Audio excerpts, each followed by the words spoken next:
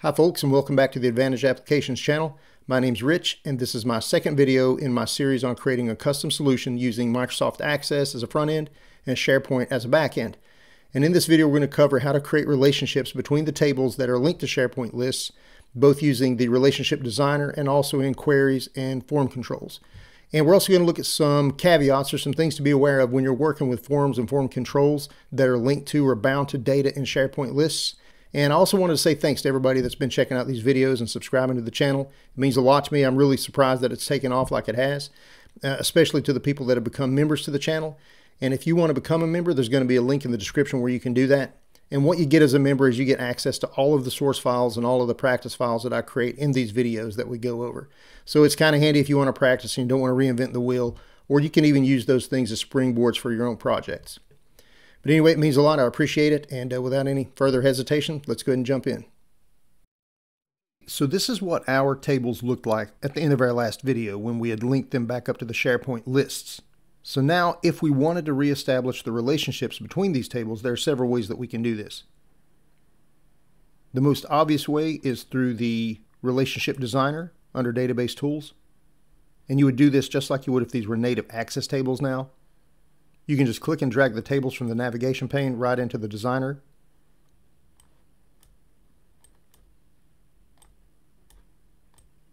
Then you can click and drag the primary key to the foreign key and define the relationship parameters.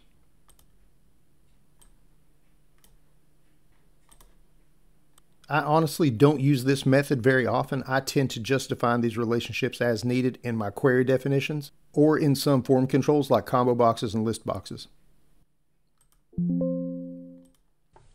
I'll show you an example of what I mean. I've created this form to enter events into the database. The event date field auto-populates with the current date and time, and the reported by field auto-populates with the user ID of whoever's logged on to the workstation. Event location is a combo box that's populated by data in TBL location. Event description is just a text field. And event type is a list box populated by the data in TBL event type. Multiple event items can be selected per event submission, but for this record, I'll just choose broken equipment. I click submit and the data is stored in TBL event details.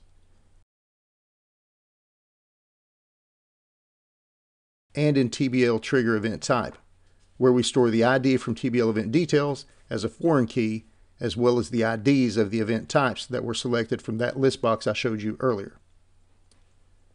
So we see this last record has an event details ID of 11, which is what we saw in event details table, and an event type ID of 4, which if we go to that table, we see is broken equipment, which is what I selected when I submitted the event.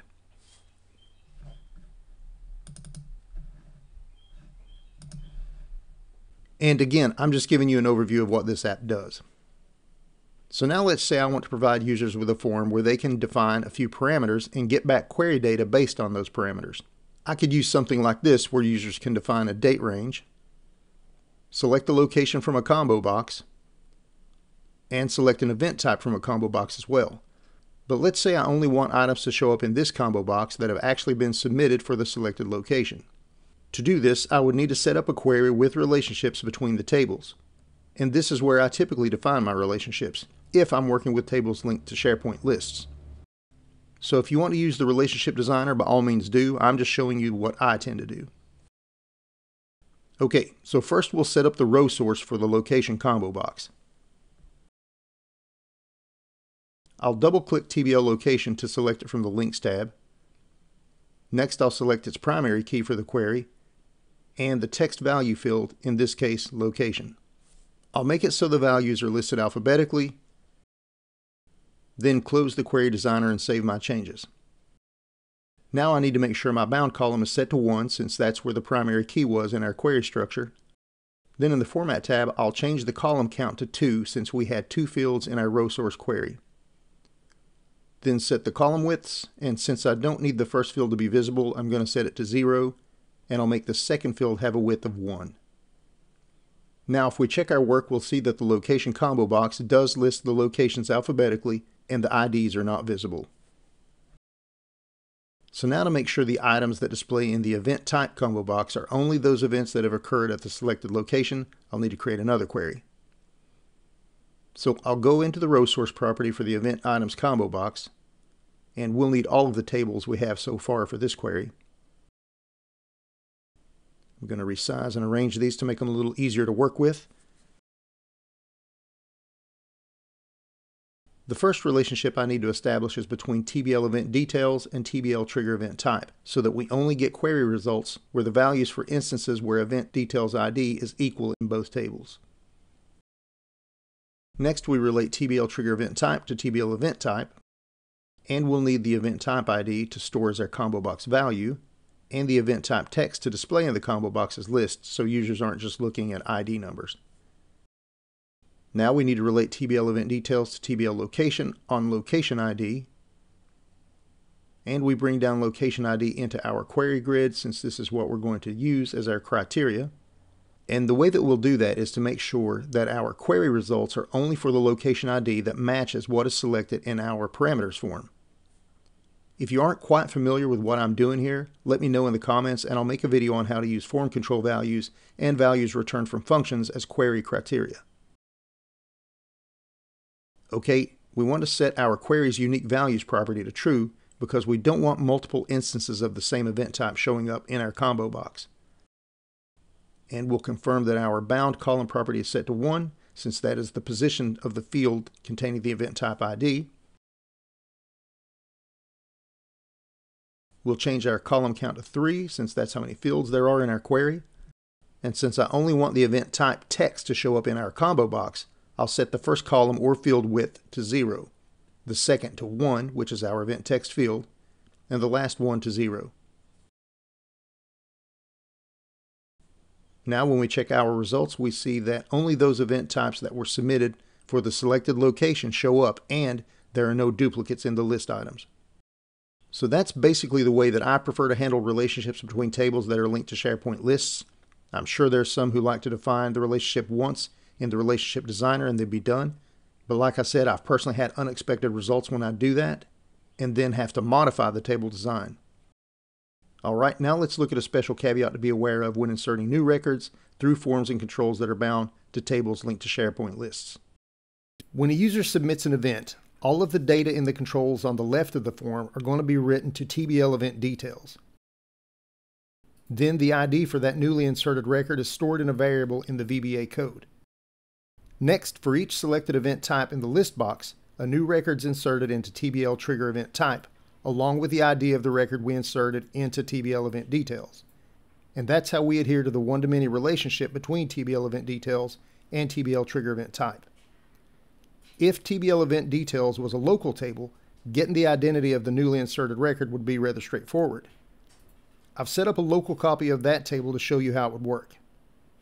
We'll fill in some test data here,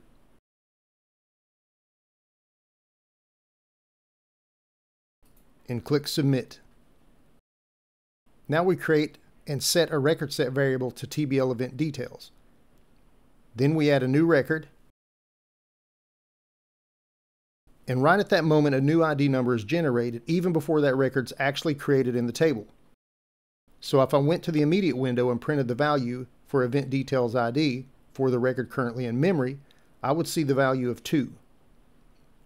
So I could go ahead and store that value in a variable to use later when we're inserting records into TBL trigger event type. But with tables linked to SharePoint lists, it's just a bit more involved since no ID is generated until the record is actually inserted into the SharePoint list. What we need to do is earmark the record as we insert it so we can look it up later and get the ID value. I covered this in depth in my video, How to Get the Identity of a Newly Inserted Record in a SharePoint List linked to an Access database. And I'll put a link to that video in the description in case you'd like to check it out.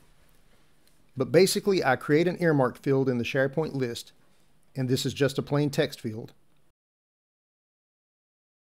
Then in code, I assign a value that will be unique to the record. I like to use the currently logged in user along with the current date and time down to 1,000th of a second, so there's really no chance of this value being accidentally duplicated by another user in the system at the same time. Next, I insert the earmark value along with the other data points when I create the new record. Then I can use that to look up the identity of the inserted record and use it when I create records for selected event types. So just a little more involved, but certainly nothing too difficult. Okay, there's only one other thing that I do differently when working with forms bound to or working with SharePoint data.